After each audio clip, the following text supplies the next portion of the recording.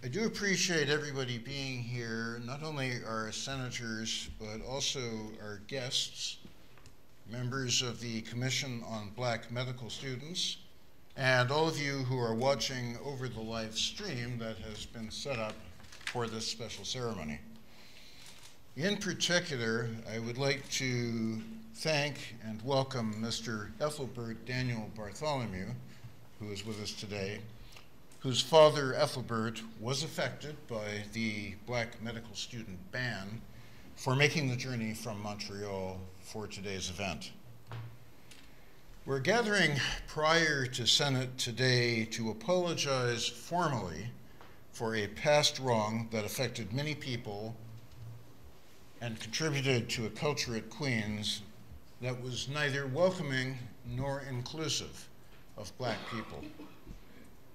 Last fall, Queen's doctoral candidate Edward Thomas gave a presentation to Senate on his research regarding a 1918 motion to ban students of African descent from the School of Medicine. Although Black students were admitted to the school starting in 1965, archival evidence suggests the historical facts of the ban were misrepresented by the university in 1978, in 1986, and in 1988. Through his research, Mr. Thomas brought to light the continued existence of the 1918 motion, and on October 30th, 2018, the Senate passed a motion to revoke the January 25th, 1918 motion not to admit Black students to the medical school. This is a difficult chapter in Queen's history. And I'm thankful to Mr. Thomas for working so hard on this and for bringing it to our attention so we can acknowledge and take responsibility for what happened over a century ago. We cannot change history, but we can learn from it. And that is a continual process, one which we remain committed to. Publicly apologizing for the 1918 ban on Black medical students is an important part of the university's overall efforts to create and encourage a culture that is welcoming to all people of all backgrounds and color. I'd also like to thank Dean Richard Reznick for showing leadership to address this issue, specifically through the Commission on Black Medical Students. The Dean and I will, in a few moments, sign the letter of apology, and he will then read from the letter and provide more details from the Faculty of Health Sciences. Associate Vice Principal Stephanie Simpson will then speak about the work of the Commission and the work of the university on human rights, equity, and inclusion. Dean Reznick, will you please join me at the table?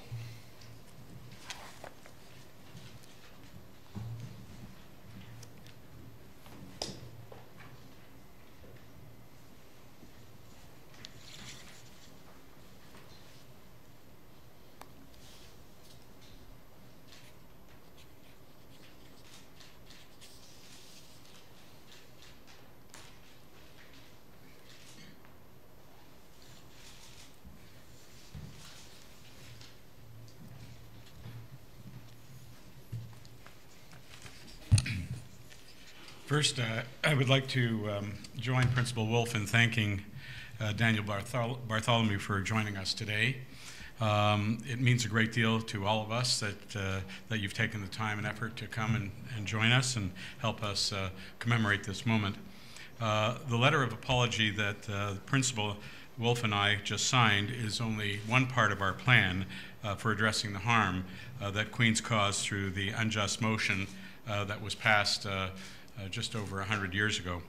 But it's a significant part because it's important that we as a university admit our wrongs and take ownership of them. In this letter of apology, we say, we are resolved to confront our past actions and more fully to understand the meaning of the university's historical racism, including a commitment to identify its causes and consequences to the best of our ability. We understand that our actions have negatively affected students and prospective students. We understand that our past actions contributed to a broader North American pattern of denial of access to equal medical opportunities for Black practitioners and patients alike. In reckoning with our institutional history, we are committed to acknowledging our failures and to learning from our mistakes.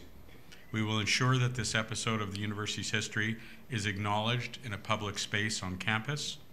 In doing so, we will integrate the lessons from this racist ban in the curriculum of undergraduate medical trainees as part of their broader training on social bias and systemic inequality in medicine. We will also commit funding and resources to support the recruitment and training of Black medical students to address persistent underrepresentation within the profession. It's our sincere desire to confront this past, to learn from it, and never again to repeat it. This is only a brief excerpt of the letter we just signed, but I wanted to highlight it here because it shows that we want to reflect on the 1918 policy in order to better understand what we need to do going forward. And apologizing is really only the beginning of the work. Later in the Senate meeting, after Senate convenes, I'll take a few minutes and give a short presentation to say a little bit more about the actions that we're undertaking in the School of Medicine, some of which I alluded to in the passage.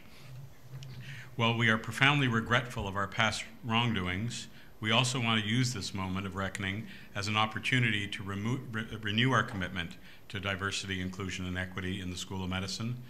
We're dedicated to these principles and to doing all that is necessary to ensuring that the school is accessible to and culturally safe for everyone. I'd now like to invite Stephanie Simpson, our Associate Vice Principal of Human Rights, Equity, and Inclusion, to say a few words.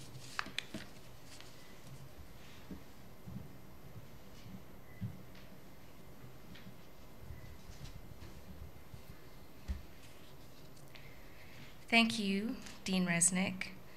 First, I would like to say how grateful I am to have had the opportunity to serve on the commission alongside colleagues and students dedicated to moving this issue forward in the most thoughtful and respectful way possible. I'm particularly grateful to Edward Thomas, whose diligence and firm commitment to justice and truth-telling have brought us all to this place. I too would like to thank you, Mr. Bartholomew, for taking the time to be with us today. I wish to address these brief remarks to everyone gathered, but most importantly to the memory of those affected by the 1918 ban and their descendants. This is indeed an historic moment and one that we acknowledge is long overdue. But it is important for you to know that the students of the 1918 ban were never forgotten. In the midst of denials, mischaracterizations, and silences, your story was told. It found its way into the scholarship of those who possessed both an audacity to question and a commitment to the truth, knowing, as Martin Luther King Jr. reminded us, that truths crushed to the earth can only rise. And as Black and racialized students, we carried your story forward, generation to generation, because we recognized the adversity that you faced in the struggles of our own parents and grandparents.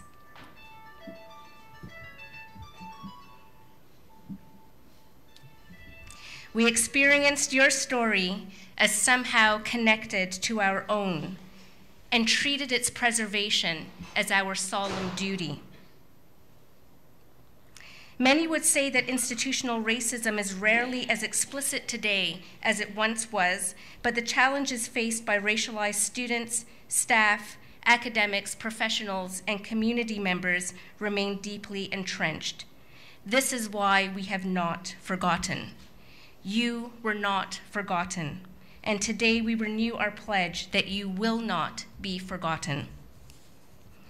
Recently, Queens had made significant strides towards embedding equity, diversity, and inclusion within all aspects of its core mission. But the work of remembrance and of ensuring that everyone is able to access opportunities and to participate belongs to all of us. We can and must move beyond the symbolism of moments like this, as rich and significant as they are, toward fulfilling the promise of genuine reconciliation, inclusion, and accessibility. Honoring the legacy of medical students of African descent and all those whose contributions have been unrecognized or unrealized due to racism and discrimination requires nothing less.